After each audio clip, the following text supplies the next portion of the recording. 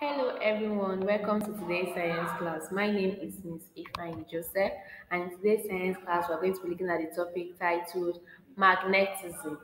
We're going to be looking at the topic magnetism. So in today's class, we're going to be learning some key information about magnets, uses of magnets, and how we can describe attraction and repulsion in magnets based on the poles. So it's going to be an exciting class. Please stay tuned and learn something new. So first of all, we are starting with definition of magnets. Now, a magnet is a material or object that can produce a magnetic field which allows it to attract materials like iron, cobalt, and nickel.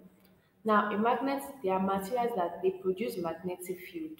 Just like when we have electrical field, we also have magnetic field. Now, when they produce this magnetic field, it helps them to be able to attract materials like ions, cobalt, and nickels. So we are looking at two types of magnets in today's class. We're looking at the horseshoe magnet and our bar magnet. And you can see an example of how they look like on the screen. So we have your horseshoe and your bar magnets. So now let's be looking at metals and magnets. Now, magnets are metals, and they are special kind of metals in the sense that they can attract other metals. Now, while every magnet is a metal, not every metals are magnets, because not every metal around us has the ability to attract other metals. So that's one very funny thing. Make all magnets are metals, and they are special because they can attract other metals to them, but not every metals are magnets. So all magnets are metals, but not every metals are magnets. So, magnetic materials. Now, when we talk about magnetic materials, we're talking about materials that magnets are able to attract. Materials that can be attracted by magnets. That's what we call magnetic materials. So, examples of these magnetic materials we have ionicals, ions, steels, and cobalt. While lots of metals are not magnetic, including metals like coppers and aluminium, which are mostly the ones we use in making pots. That's why your pots are not magnetic.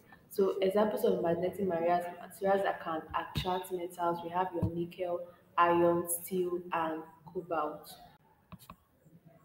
So now what are the uses of magnets? Now magnets have various uses.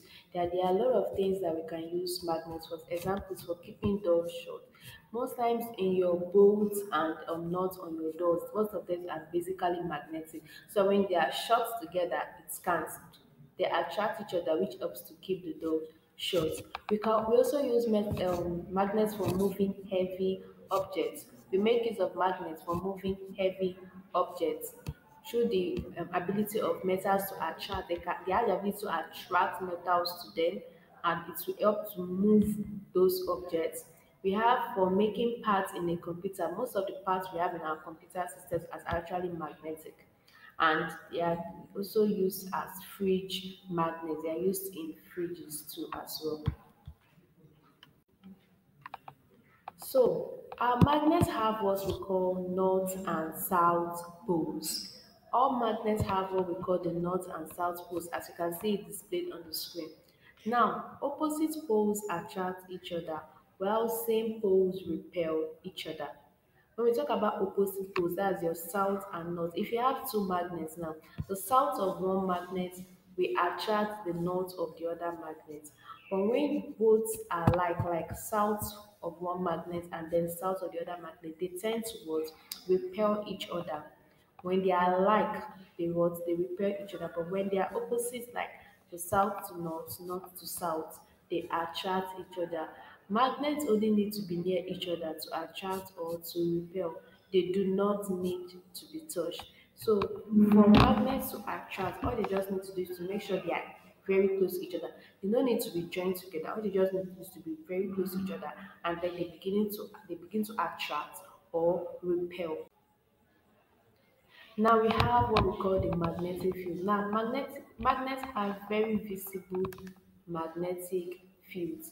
Magnets have very visible magnetic fields. Now when we talk about magnetic fields, what do we mean? Magnetic field is a region around a magnet's which the magnetic force exists. Now that region that is around the magnet where we can feel the magnetic force is what we call a magnetic field. Magnetic fields are simply regions around a magnet where we can feel the magnetic force. Now magnetic field line exists from the North Pole and enter through the South Pole. Magnetic field line they exit through the North Pole and then they enter through the South Pole, just as we can see displayed on the screen.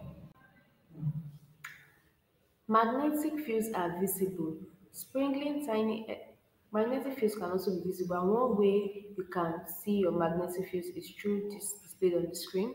Sprinkling tiny bits of iron around a magnet can reveal the magnetic field line. So you have a magnet and you spill sprinkle tiny bits of iron on it, you are able to see visible magnetic line.